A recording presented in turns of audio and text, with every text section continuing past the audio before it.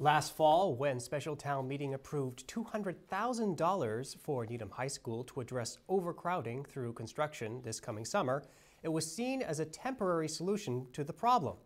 This May, a home rule petition and a design fund request article will be presented by the school committee as they look for a more long-term solution.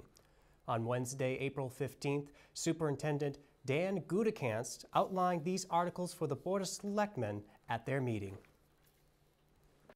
We know that in core areas, and this is important, in math, social studies, particularly in math, social studies, English, and foreign language, not as much science, but science to a degree, that we've had growing class size.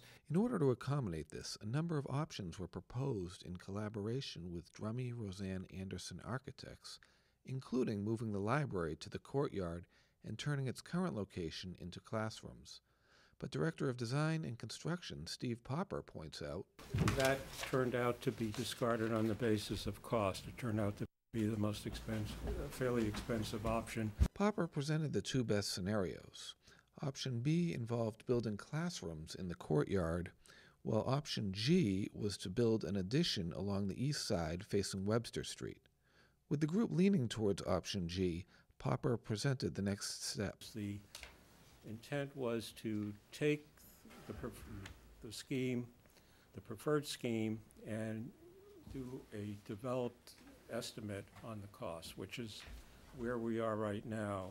The other area seeing overcrowding is the cafeteria, and with tentative plans calling for a 2,500 square foot addition to accommodate another 200 students, Superintendent Dan Gutekunst explains why the cafeteria seems to be an easier fix than the classrooms.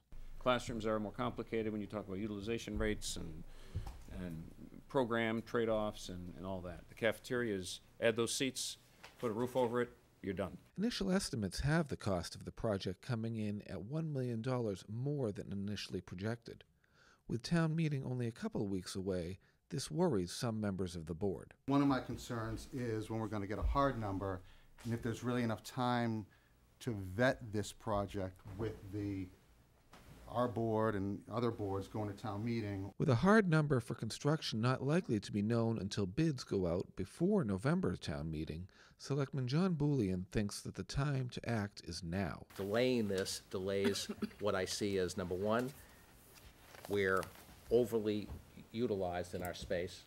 Number two, I think the enrollment projections are more likely to go up than go down, and I'm comfortable spending a smaller amount of money now than looking back and saying in 5 or 10 years, wish we had done that. Should the design funds be approved, construction funds will be sought in November, and work would likely be done in the summer of 2016 with an eye towards a fall opening that year. For the Needham Channel News, I'm Josh Eilberg.